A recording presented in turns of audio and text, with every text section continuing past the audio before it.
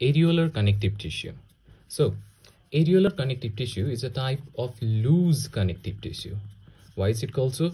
It's called so because the cells and the fibers that are present in areolar connective tissue are loosely arranged. It consists of two major parts. They are the matrix and the cells. The matrix consists of organic and inorganic substances, and they form the ground or the base for any connective tissue. The cells are of three major types that are present in areolar connective tissue. They are the fibroblasts, macrophages,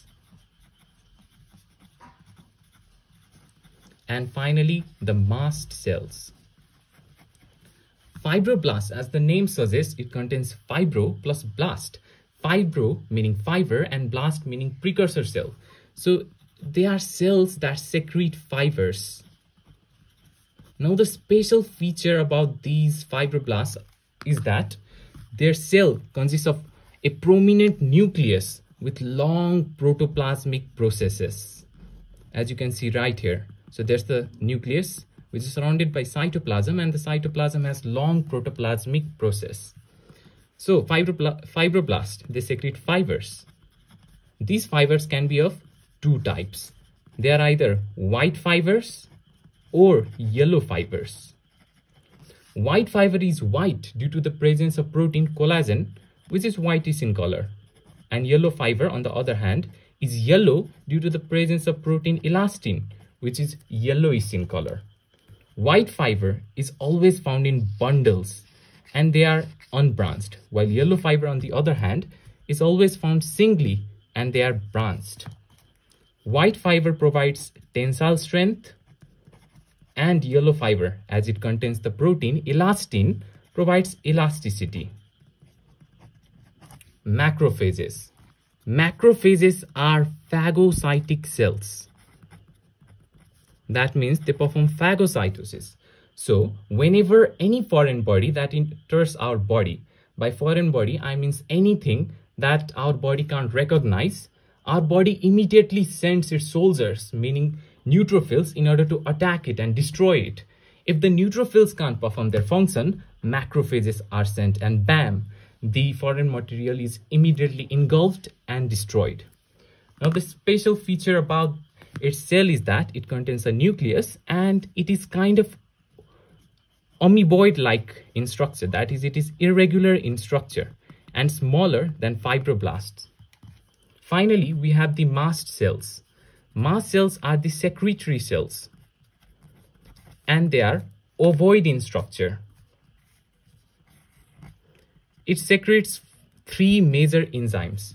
They include heparin, histamine, and serotonin. Heparin is an anticoagulant, meaning it does not allow blood to clot inside blood vessels. Histamine shows inflammatory response. That is, whenever there is an allergic reaction, mast cells, they secrete histamine, and as soon as histamine is secreted, there is inflammation on the skin. And inflammation is always categorized by four major features. There's always swelling, and then there's redness around the area. Of course, there's pain, and finally, you can feel a little warmth around that area. Serotonin is anti-inflammatory. That is, its function is antagonistic or opposite to that of histamine. In case of allergic reaction, histamine is secreted and it promotes swelling. Opposite to that, serotonin tries to stop that swelling by suppressing the action of histamine. Now let's fill this box with areolar connective tissue. So firstly, we have fibroblasts with prominent nucleus and long protoplasmic processes, and they are large in size. These fibroblasts are the cells that secrete fibers.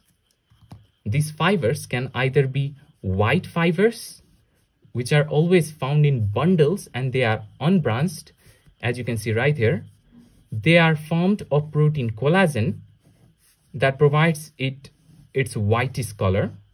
Then there's yellow fiber, which is always found singly and it is branched. It is formed of protein elastin, that's why it's yellow in color, and that's where it gets its elasticity from. We have the ground or the base, which is obviously contained of matrix that contains organic and inorganic substances. Then we also have the irregular or amoeba-like macrophages that show phagocytosis and fags anything that our body can't recognize. Then finally, we also have the mast cells. Mast cells well known for its secretory action. Whenever there is allergic reaction, mast cells come into action. As for their location, they are always found underneath your skin.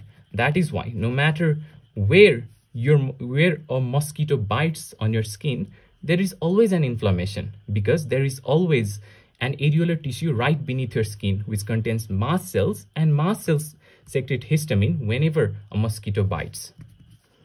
Areolar connective tissue, as it is derived from the word areola, which means empty space. So obviously areolar connective tissue is also found in empty spaces. And that's your whole areolar connective tissue under 5 minutes.